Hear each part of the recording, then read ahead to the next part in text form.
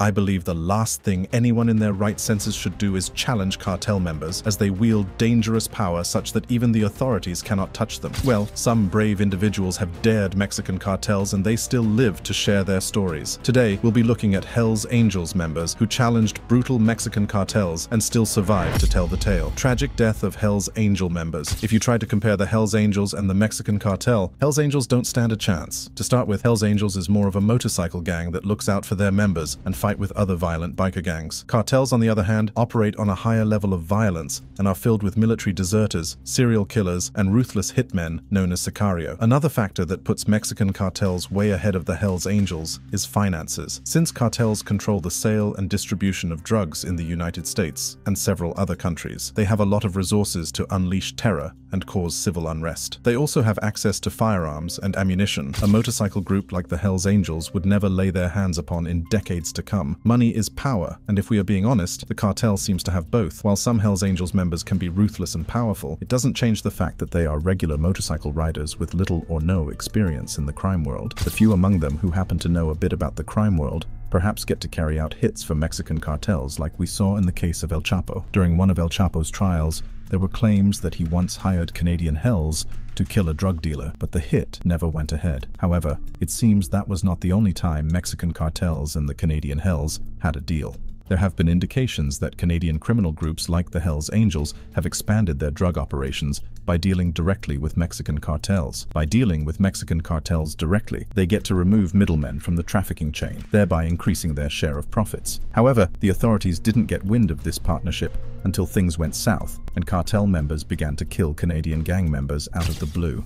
On September 27, 2009, 2 members of the Canadian Hells Angels were brutally murdered by gunmen who fled in 2 cars after the shooting. The Mexican embassy in Canada, while speaking about the incident, stated that it appeared like the victims and the gunmen had a score to settle, which later resulted in the murders. The Royal Canadian Mounted Police believed that the 2 victims involved in the shooting were in Mexico at the time to carry out a drug-related job and had been on their radar for some time before the murder happened. Kendall Douglas and Jeffrey Ivans were having fun near a condo they shared in Puerto Vallarta, an international tourist destination known for its beautiful beaches, nightlife, and resorts, before they got murdered by suspected members of Mexican cartels. According to Diaz Guillermo, a Jalisco state prosecutor, the 2 Hells Angels members were murdered in the apartment they shared. Witnesses gave a more detailed description of the incident. According to the eyewitnesses, Kendall was the first person to go down. A lone man approached them as they were enjoying their time outside the building and shot Kendall, while Ivans took to the heels. The armed man chased Ivans to the pool area where he shot him. After neutralizing the men, 2 other gunmen arrived at the scene and repeatedly fired several rounds of shots at their bodies, which were already or almost lifeless. After committing the daylight murder, the culprits left the scene. When they tracked the plates, they discovered that they belonged to Kendall. Diaz added that Ivan was armed, but didn't get a chance to use his weapon, probably due to the fact he was caught by surprise and couldn't think straight at the time. Let's take it that the deed has been done, but Ivan being armed is an indicator that he was involved in something fishy and knew a day like that could come. In Mexico, it's hard to see a citizen carry handguns around since they are hard to purchase legally, and there is only one gun store in the country. It is even more surprising to see a foreigner armed, and as expected, Ivan didn't obtain a permit for the handgun. The murders of these 2 Canadian men raised a lot of questions. What could these men have gotten into that made them a target for Mexican cartels? Why was one of the victims carrying a weapon in a country with strict gun laws? Well, it seems the 2 victims were not normal foreigners working as construction workers. Court records showed that Ivans was convicted of possession of drugs for the purpose of trafficking in 2002,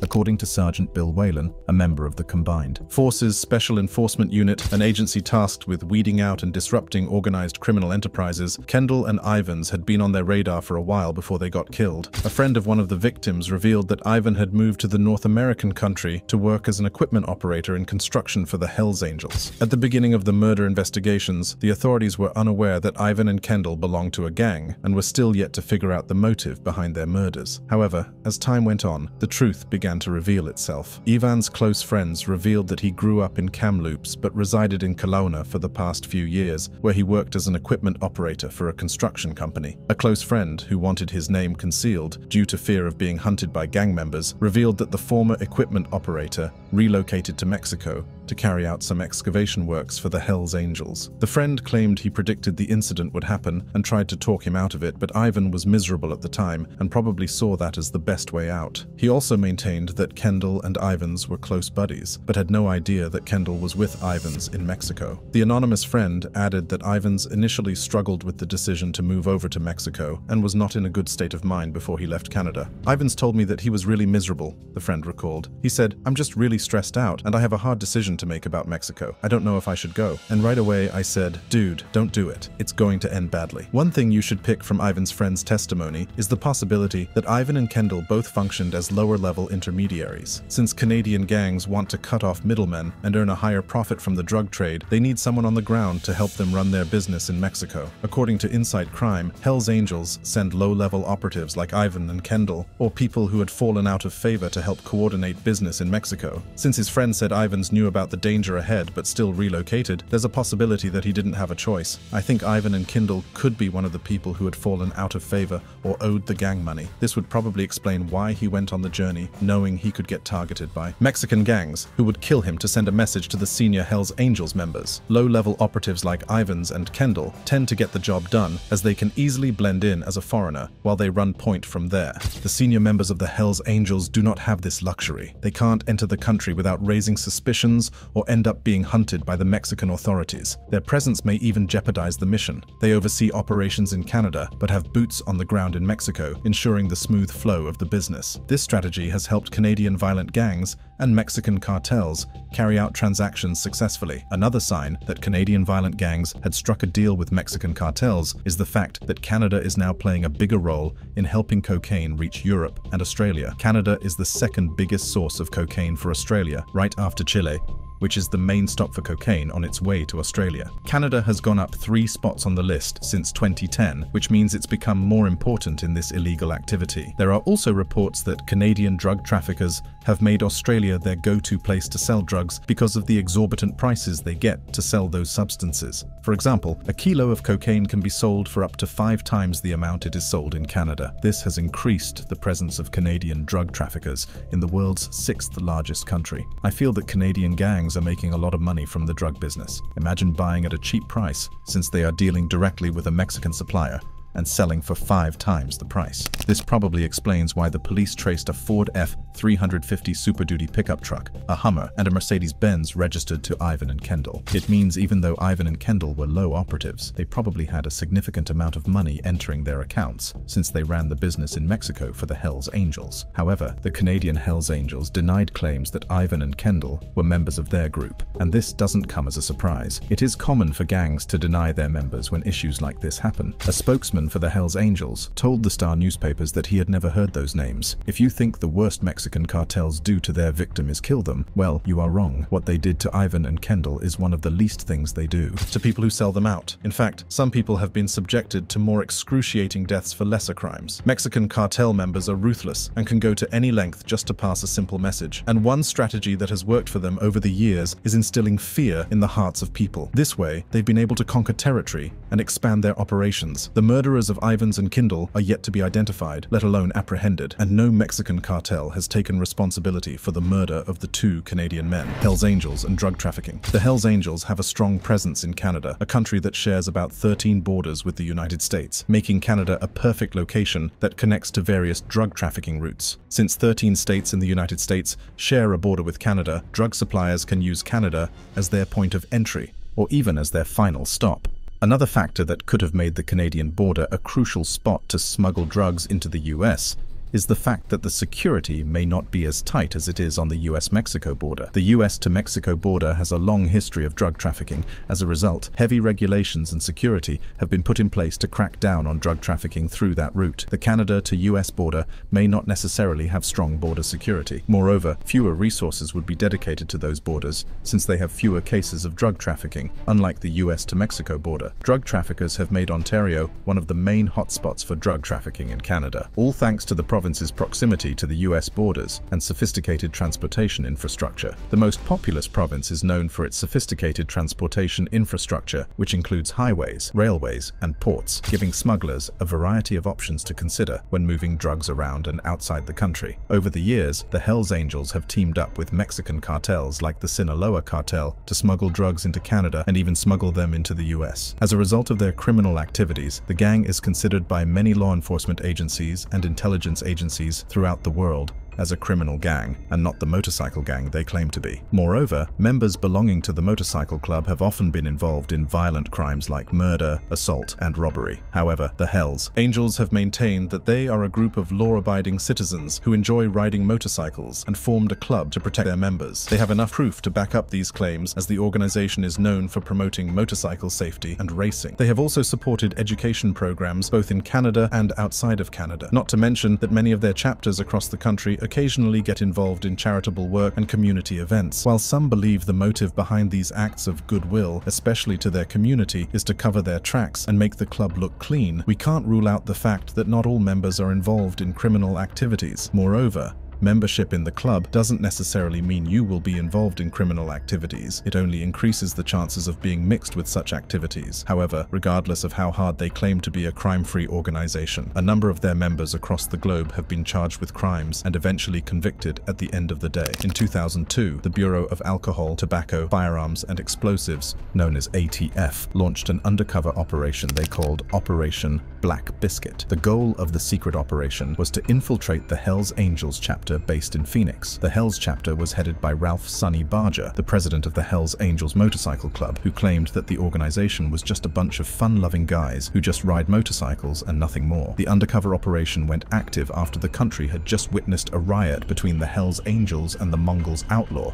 a rival motorcycle gang. The ATF sent J. Anthony J. Bird Dobbins, a special agent, to infiltrate the Hells Angels Motorcycle Club based in Arizona. Dobbins disguised as a gun runner who worked for the Solo Angels Motorcycle Club and wanted to join the infamous Hells Angels. As expected, that wasn't enough to establish his credibility and earn him a spot in the gang. To sell his cover and earn a full membership of the club, Dobbins staged the fake murder of a Mongol gang member, the Canadian Motorcycle Club's rival gang. My false persona, I went by the name of Jay Davis. The gang members knew me as Jaybird, and I portrayed myself to be a gun runner, a debt collector. To sell his story and convince the leadership of the Hell Angels, an agent posed as the Mongol rider and was covered in bloodstains and brains, then snapped and recorded lying lifeless in a shallow grave. To provide evidence and further persuade Sonny and other members of his faction, the agent sent blood-stained Mongols cut leather biker vests with club patches to them. He also added several pictures and images of the staged killing. The motorcycle club was impressed when they received the fake evidence he sent and immediately initiated Dobbins as a member of the Hells Angels. Dobbins gathered useful intel and evidence during the 21-month infiltration of the Hells Angels, most of which came in handy in arresting 16 high-ranking members of the Hells Angels. The high-ranking members were convicted of various charges including murder, murder for hire, and violations of federal racketeer-influenced and corrupt organization, RICO, laws, and drug trafficking. It is no surprise that the Hells Angels even had a connection with Jimmy Cournoyer's billion-dollar transnational marijuana empire. The drug empire reportedly had ties with the Sinaloa cartel, the Italian mafia, and the Hells Angels. If the group were a club of motorcycle riders as they claim, what business would they have with a transnational drug trafficker? Jimmy Cournoyer was the face behind a huge drug trafficking network that operated across several countries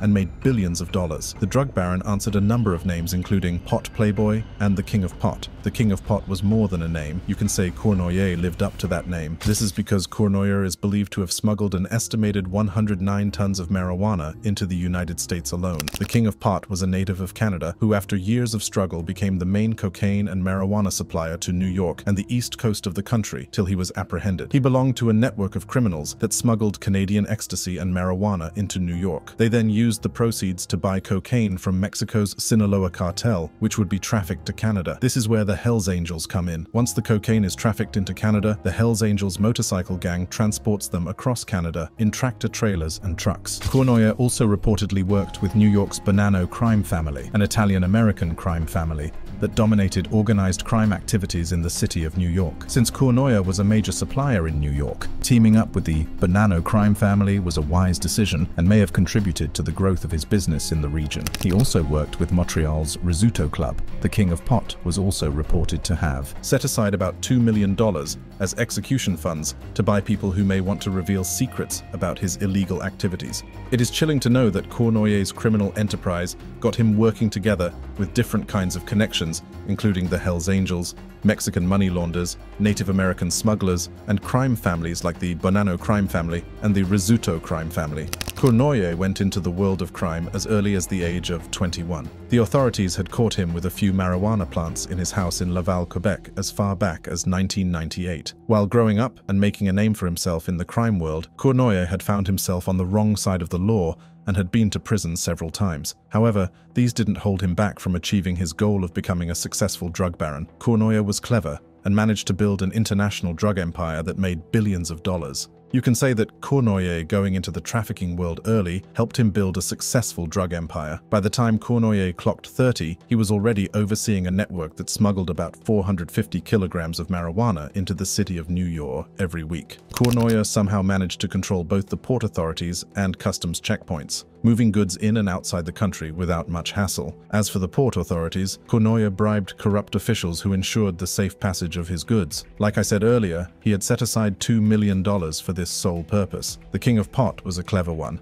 He knew conducting operations on non-indigenous lands may tip the police about his illegal business. As a result, he targeted sovereign indigenous lands in Canada and carried out drug operations on them. This was a clever choice because places like that have little police or law enforcement presence. Kornoya was able to avoid detention by the authorities. Since he didn't need to watch his back, he was able to build a billion-dollar drug empire that transported drugs around the globe. Kornoya worked with notable crime syndicates like the Hells Angels, the Sinaloa Cartel, local American smugglers, and the Risotto and Bonanno crime families. According to reports, Kornoya lived an extravagant lifestyle, dated lingerie models, and even partied with Hollywood actor Leonardo DiCaprio. His lavish lifestyle earned him some connections with many celebrities, such that George St. Pierre, a popular Canadian UFC champion, penned a letter to support Kornoya during his trials. However, he later apologized to the public after Kornoya pleaded guilty to the drug trafficking charges. The DEA eventually got intel from Kornoya's girlfriend, who was angry at him for keeping her in the dark about this side of his life. The information she gave the agency was used to track him and arrest him. The information also came in handy in the arrest of his partner, John Venizelos. Kornoya was arrested while trying to enter the city of Mexico in 2012. A year later,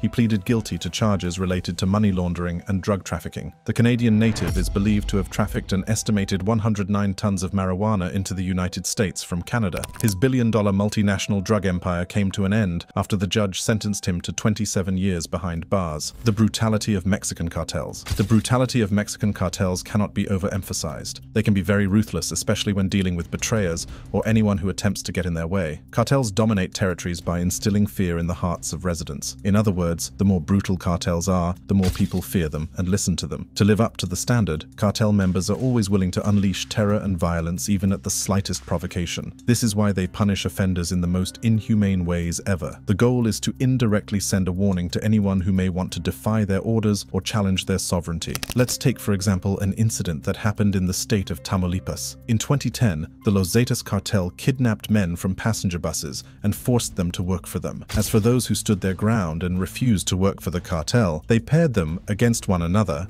and forced them to fight to their death with sledgehammers. It was not until a year after the authorities discovered the bodies of about 193 people buried in shallow graves in the country's northern border. Their skulls were observed to have been crushed with sledgehammers. I believe the cartel gang members could have just brought out their guns and killed the men who refused to work for them to make an example out of them. But come to think of it, having them fight each other to death would make more impact than giving them an almost painless death by shooting them. A brutal massacre like this is a message from the cartel to people who may refuse to work for them in the future. The Mexican cartels are a crime network infamous for their criminal activities including assassinations, kidnappings, turf wars, and most importantly, drug trafficking. Drug cartels in Mexico control up to 70% of drugs being smuggled into the United States. Mexican cartels wield a lot of power and influence than you may have imagined. They are not your regular street gangsters like the Hells Angels. They stand for something way larger. This explains why the government is still yet to take all of them down completely. Although they have made some notable progress in that regard, the crime world is still dominated by a number of Mexican cartel top leaders. In fact, a number of them have connections with high-ranking government officials, especially in Mexico. Mexican cartels, however, do more than move drugs across the United States and other countries. They oversee the world's largest illegal drug market and control a significant amount of illicit drugs smuggled into the US. It is believed that the cartels make half of their revenue from cannabis. However, they deal with other drugs like cocaine, heroin, and meth, with the United States as their primary market. Operating beyond the shackles of the law, the Mexican cartels also spearhead illegal activities like racketeering, money laundering, extortion, kidnapping, and assassination. Achieving these goals entails establishing a network of illicit associations to facilitate the distribution of illegal narcotics across the United States. These networks encompass American prison gangs, street and motorcycle-based criminal groups, and even members of the formidable Latin American gang. Cartels have been able to secure their dominion and gain control in their communities, all thanks to their excessive use of violence in individuals. The few people who are brave enough to confront them are used as scapegoats. They kidnap and kill rival gang members, civilians, police officers, enforcers, anyone that comes in their way. While cartels are known generally to be brutal, Mexican cartels operate on a higher level of violence. For the Mexican drug syndicates, it's all about crime, corruption, eliminating competitors, gaining control, and making money from their operations at the end of the day. As a result,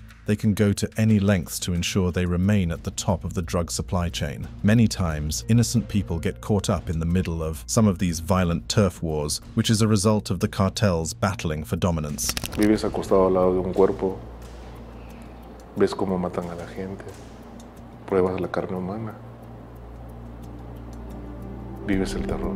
In 2006, the country experienced a shocking incident that frightened even the toughest individuals. 5 armed men stormed a bar in Uruapan in central Mexico and tossed 5 human heads on the dance floor. The perpetrators left a note on the scene which read, "The family doesn't kill for money, it doesn't kill women, it doesn't kill innocent people, only those who deserve to die." Since the incident, ritualistic mutilations began to become a norm in the country. It seems that Mexican cartels have observed that facing the government face-to-face is more risky, and most times they lose a number of their gang members to the shooting. As a result, instead of confronting the army, they resort to other ways to spread fear and terror. Killing people in inhumane ways and ensuring they die in excruciating pain seems to make people afraid. During a weekend in 2012, the authorities discovered 49 headless, handless, and footless bodies dumped beside a road in Monterrey. This is a familiar practice. Mexican drug cartels usually drop dead bodies by the roadside to send a warning to rival gangs. The Los Zetas gang left a banner at the scene where the mutilated bodies were found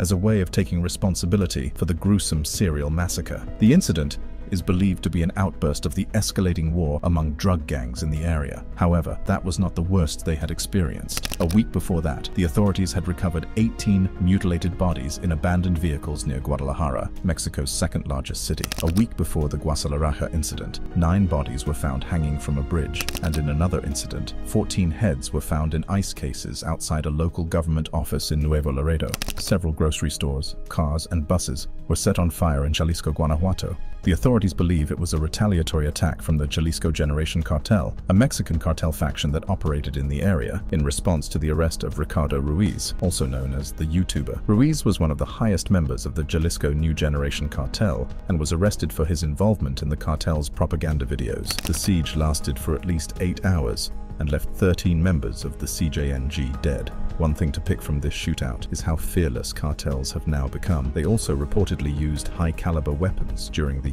shooting. Suffice it to say that this was not the only time cartels challenged the Mexican army to prevent them from arresting one of their own. The same thing also happened during the arrest of Ovidio Guzman, El Chapo's son. This was more recent as it happened in January 2023. The drug kingpin's son was arrested in Sinaloa for allegedly taking over his father's drug empire and was scheduled to be flown to Mexico City via a military plane. During the transportation of Ovidio to the country's capital, members of the Sinaloa cartels set up roadblocks, set cars ablaze, and attacked hijacked planes at the Culican airport. A plane was about to take off from the local airport when the shooting began. 2 military planes that got hit had to opt for an emergency landing. Afterward, gunfire exchanges took place between the Mexican security outfits and suspected members of the Sinaloa cartel. El Chapo's son was eventually extracted by helicopter to the capital. The shootout left 29 dead, 10 soldiers of the Mexican army, and 19 Sinaloa gang members. Cartels confronting the government on several occasions have raised questions on whether they only want to control the drug trade, or they also plan to control government policies. They have spread their wings beyond the 4 walls of Mexico, and after conquering Mexico, they probably want to control neighboring countries as well. The bigger they get, the more difficult it is for the authorities to take them down. Mexican cartels known for being brutal include the Zetas, the Sinaloa cartel, the Gulf cartel, and CJNG, among others. The series of violence in Mexico is a result of turf wars between several cartels who are battling for dominance, and the goal of every cartel is to be the top supplier of drugs to the United States. Felipe Calderon, Mexico's former president, did a whole lot of operations to take down cartel operations. Unfortunately, his efforts somehow added more fuel to the fire. As it stands, it seems the violence in Mexico would still go on for a while, as cartel gangs still have control over a significant amount of territories. Journalists meet their ends when they ask too many questions or try to dig too deep into some matters. Some innocent citizens are gruesomely murdered for being in the wrong place at the wrong time, and in some cases, they brutally get rid of people just to prove their sovereignty in their territories. A number of government officials now work with cartels since they know they may lose their family members if they refuse to accept bribes. Fear has eaten deep into the hearts of everyone, and people would now listen to cartels than orders from the government. And that's it on Hell's Angels, who challenged brutal Mexican cartels. If you want to watch similar videos, click on one of the cards on the screen.